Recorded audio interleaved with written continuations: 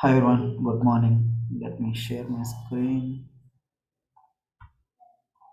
Okay, so earlier we discussed about some of the entry point of view questions, right? Like scenario based something.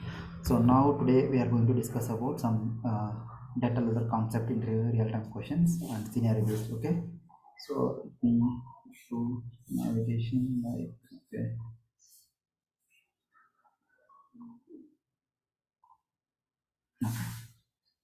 So like today the topic should be like data loader and data import feature.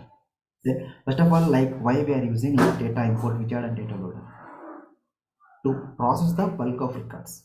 So let's say in your organizations, like we have thousands of records or uh, maybe lakhs of records, something like real-time data will be there, right? So sometimes like a company, like clients will be saying like we need to migrate the data, not for Salesforce components, like migrate the data, right? Some that's in that scenario, like we need to extract the data from the client organizations or client environments, and we need to dump to the like some other environments, right? So that case of scenarios, like we are using like data loader or data import widget. The main single word of this definition should be like to process the bulk records, right? So what is the data import widget? Just you can say what is import widget, right? So import widget is a web-based tool to process the bulk records, right? So in this data import widget we have some limitation, so we can perform up to maximum 50,000 records only at a time. At a time we can perform 50,000 records only. Okay, so in import widget we can't see the few objects. Okay, we can't see the few objects. Example, if there is a master detailed relation between two objects, then child object we can't see, then child object we can't see. So that's the one important point. And coming to another point should be like in data import widget we can support only 5 standard objects: account, contact, opportunities, cases and solutions. So these are the 5 objects data import widget we can support, and all other custom objects. So these are the limitations for data import widget. Okay, what is a data loader? So data loader is a standalone tool. Data loader is a standalone tool to process the bulk records. To process the bulk records, the minimum limit should be like 5 million records. Sorry, the maximum of records should be like 5 million records. The most of the time we can use data loader only. The default batch size should be like 200. Default batch size should be like data loader is 200.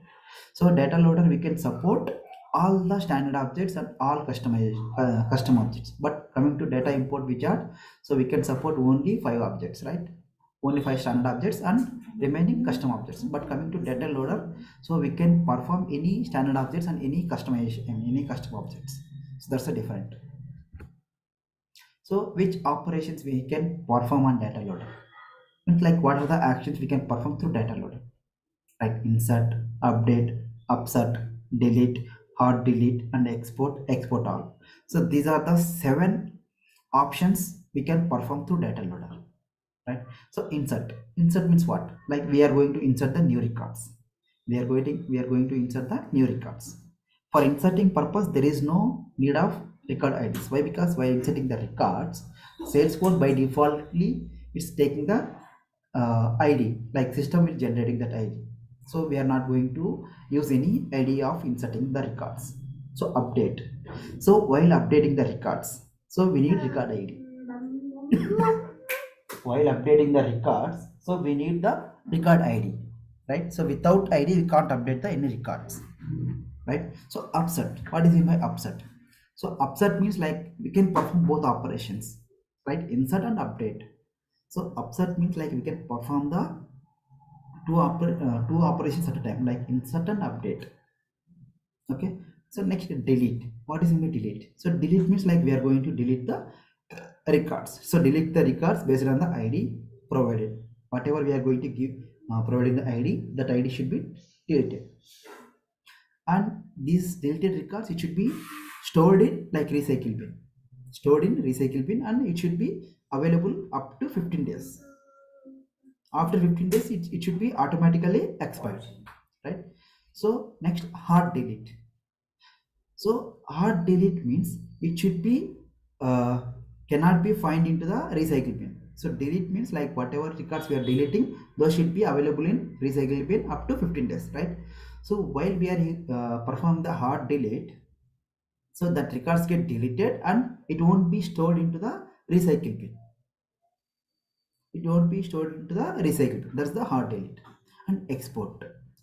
So export means like whatever we are going to export the records, so it should be exporting, right? Like perform any object, like we can export the records based on the SOQL queries, right?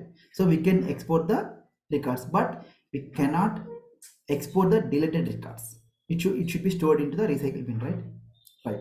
So while coming to the export all, so export all means it should be exporting from recycle bin also. So export all means like we are going to retrieve the records, and even deleted record also we can export from recycle bin. So that's the difference between the export and export all, right? So delete and hard delete means whenever we are going to delete the records, it should be stored into the recycle bin up to 15 days. But while coming to the hard delete, while deleting the records, so we can't store the records into the recycle bin. So that's the difference. So export and export all means, so we can't export records from recycle bin. It's the export. Export all means like we can export from recycle bin also. Right? These are the operations we can perform through data loader: insert, update, upset, delete, hard delete, export, and export all. Okay, so a data loader or data import wizard, which file will be supports the format .csv file. So we can say .csv file like comma separated value. .csv file, it should be a comma separated value, right? While coming to the even Salesforce inspector also, through Excel format also it will be accepting, but it's a different case. But we are discussing about only data loader and data import wizard, right? So it's a different case. Yep. So what is the field mapping file format to the data loader? So what is the field mapping file format for the data loader? Means .sdl. So .sdl file should be the field mapping. Yeah. So what is the field mapping for the file format of the data loader? It should be the .sdl.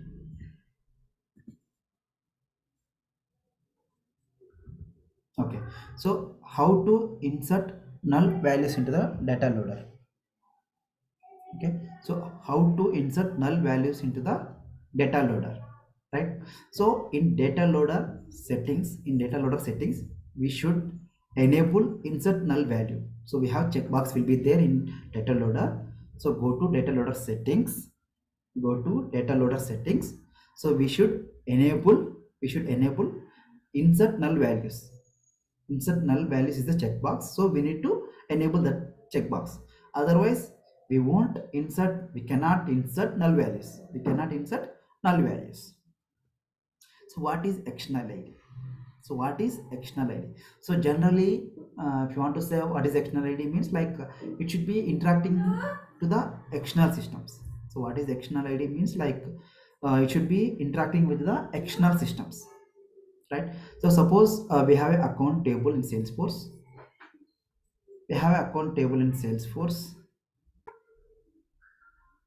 So suppose we have account table in Salesforce and account table outside of the Salesforce. Okay, so like the example, like CSV file and SQL database, right? So in Salesforce all records can be identified. With record ID, and outside of the Salesforce we can't recognize the records with Salesforce ID. So that is the reason to compare outside table and Salesforce table in Salesforce. For one of the field we have to enable external ID. So we can enable external ID for text. The text field we can enable that external ID, and number and auto number and email. So only 4 fields we can enable the external ID. So that purpose we are using like external ID.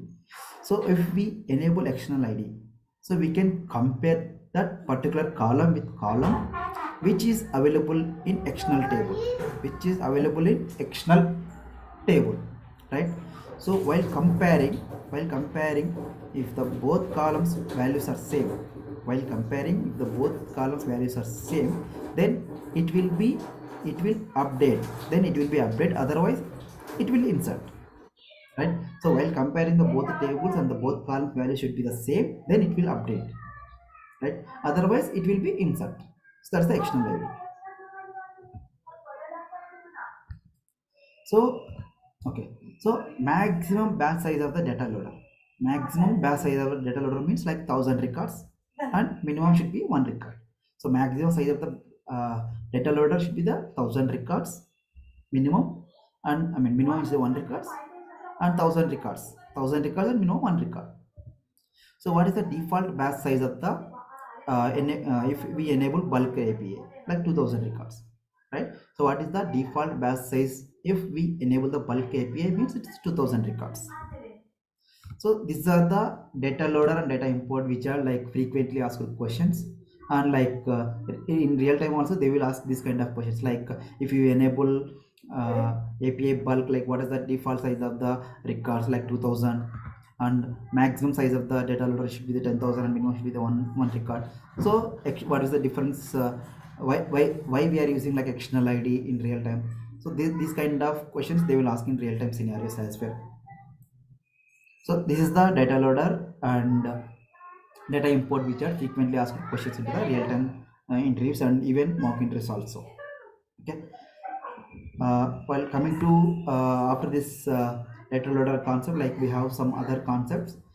So we'll keep on posting those videos into the channel. Thanks for watching.